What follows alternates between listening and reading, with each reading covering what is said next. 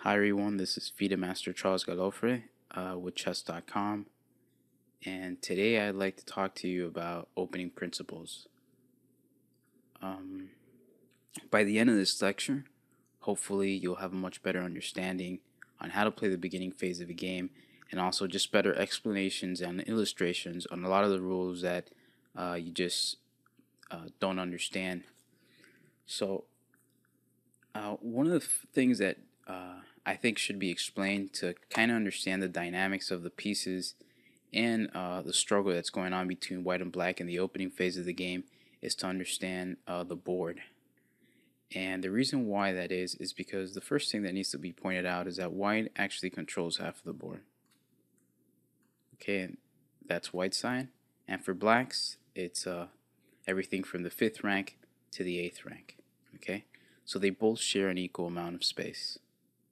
Now, the second thing that needs to be understood is the relationship of the pieces compared to the board.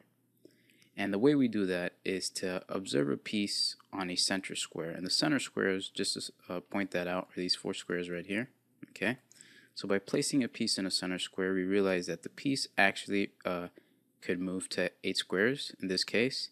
And if we place the knight on the A1 square, it could move to 2 squares. The piece can move to 13 squares, and here it moves to 6 squares.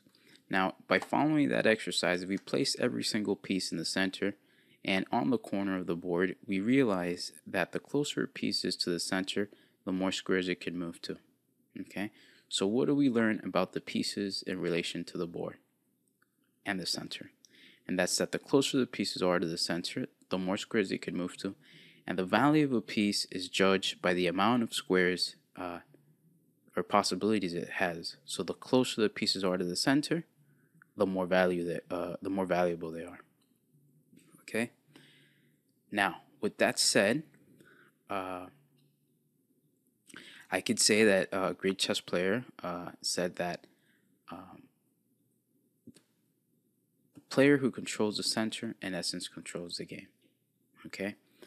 Now that we understand that both sides control an equal share amount of space, and that the closer their pieces are to the center, the more squares the pieces cover, so in other words, the more space they control, then we can start explaining as to what's going on. You see, the first moves in a chess game are really a battle of space and time. What you're trying to do is to develop your pieces as quickly as possible, and you're trying to gain as much space as possible in your opponent, because we could really say in an abstract way that a chess game is a game of timing or of time. We hope you enjoyed this video demo from Chess.com. Subscribe today to finish this video and get unlimited access to our full video library. Your membership also includes access to Chess Mentor, the most advanced interactive training tool available anywhere. You'll also get full access to the Opening Explorer, Tactics Trainer, and much, much more. So sign up today and get serious about improving your game.